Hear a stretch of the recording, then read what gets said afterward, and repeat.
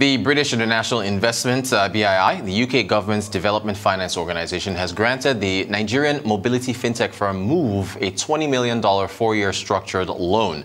The investment demonstrates BII's commitment to raising funds to assist Nigeria to achieve self-sufficiency and market resilience, provide access to equitable economic opportunities, and fuel the nation's limitless entrepreneurial ambition. Joining us to discuss further, Shakirat Adigun, who is an analyst with Financial Derivatives Company Limited. Shakira, good afternoon. Thanks for joining us. Hi. So, what do you know about this deal?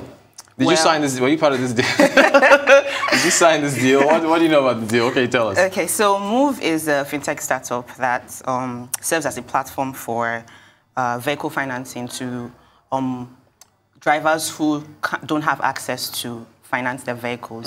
And then BII, on the other hand, is a finance institution, the development finance institution that provides impact-focused investments to support developing countries who are able to make impact to their country and better make their communities better and live better lives, basically. So for BII to be able to give such a loan to Moove, they must have done their background check to see that it's a viable business. So they must have seen that it's going to impact Nigeria positively economically, socially, whatever, and then they've seen that it's commercially sustainable. Yeah. And this is why they have decided to give this loan to Moove. Yeah. So what's the likely impact on, I guess, transportation sector, or I don't know, employment, or what do you see as the outcome of this? Okay, you can see that the funds that BII has given Moove will enable them to purchase and import brand new cars into the country and then lease these vehicles to drivers who will then have the opportunity to earn, to possess these assets over the period of 3 to 4 years. And then this way it has been able to create job opportunities for them and as well as giving them access to vehicle financing. Then if you look at the industry itself, if Moove is able to successfully implement these, utilize these funds very well, they will be able to, and other investors, because now it's not a good time to invest, especially in fact, exactly. So if they've seen that this investments or this loan that they've given Moove has actually been successfully implemented, it will attract more investors, and then they'll be able to develop the transportation sector, the industry in Nigeria.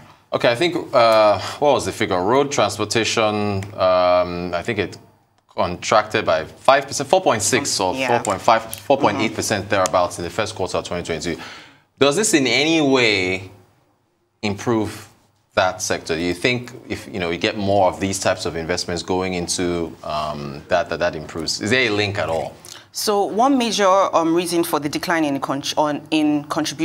road transportation's contribution to the GDP is because of the insecurity that is going on in the country presently. And also there's been a ban placed on bikers, so there has been reduced availability of transport systems, and even it has affected the jobs of these riders. So if they're able to, with this support from BII now, I'm guessing I want to believe that it would somewhat boost its contribution to the GDP of the country, because you have more jobs, more cars, more availability of transport systems, and then more investors, and they're able to now, this could cause them to go into other states in Nigeria, which would, if you total it up, it would contribute to the GDP.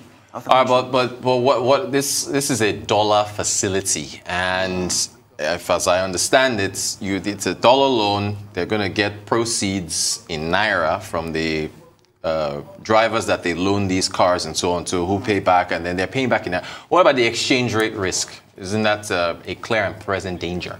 So this investment is definitely done in US dollars, and I want to believe that they're going to pay back in US dollars. They better. They better pay it back. So, and then with the way that if naira actually further depreciates, it's going to Moove will have to pay more in order to meet up with the obligations. Let me give an example. Let's say I get a loan from you for 100,000 loan from you at the rate of 100 naira to $1. And at the time I'm supposed to give my right hand for that rate right now.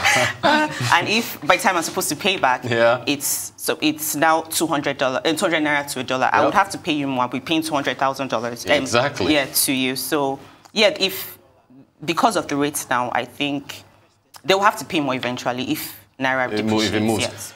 What about interest rates? What about inflation? What about all those other headwinds and the impacts it could have on them paying back, not just exchange rates or risk? Okay, so if the agreement of this 4-year credit structure, if structured credits, if